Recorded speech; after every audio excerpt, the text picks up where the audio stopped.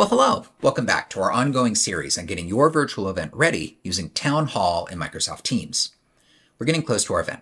We've learned what's new in Town Hall. We've set up our event in Teams, and we've sent a branded invite to our presenters and attendees. Before we go live, let's take a look at how our attendees are going to engage with the event using the new and improved Q&A widget. From the Teams calendar, we're going to select our Town Hall event. We have a nice branded look. Check out our last video. Up at the top, we're going to go to Q&A, and you'll find some Q&A settings. So let's go through these real fast. Questions. If we have this enabled, attendees can ask questions. They'll have a little chat box. They can ask, what's your favorite color? If you turn questions off, attendees cannot post anything on their own. But you as a moderator can post discussion threads, and people can react and respond to that. Replies. If an attendee asks, what's your favorite color? If you have replies turned on, a different attendee can reply to that and say, blue. This creates sort of conversation threads, anonymous posts. If this is turned on, attendees can select a little checkbox when they ask a question, and their question will be anonymous.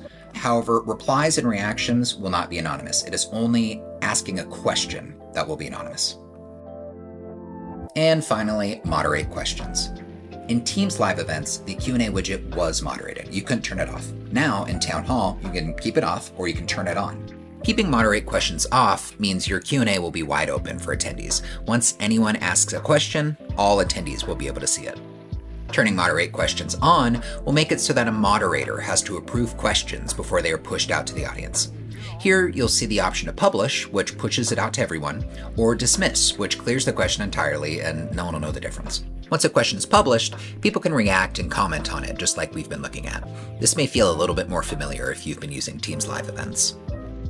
Two big gotchas with moderate questions I want to get into very quickly. One is written red right underneath it, which is that once you turn on moderate questions and hit save, you cannot turn it off. I don't know why. Similarly, if you turn it on and hit save, you can't then add co-organizers to act as moderators. I do not know why that's the case. I'm sure it's not supposed to be, and I hope it gets fixed soon, but I have run into this issue.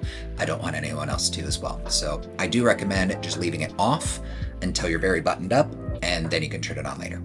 That said, for our event, I want questions, I want replies. I'll allow anonymous posts, and we can go ahead and hit save.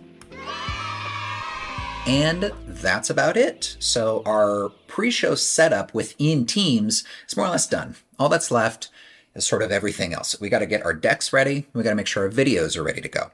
So in our next video, we're going to take a look at the best practices of sharing out decks and videos within Town Hall in Microsoft Teams.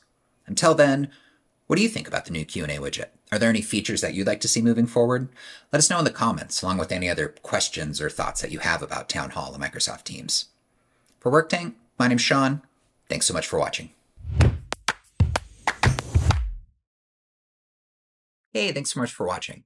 Be sure to subscribe to our channel for more on all things live events, and check out our website at worktankglobal.com for more videos, blog posts, and information on how to take your event to the next level.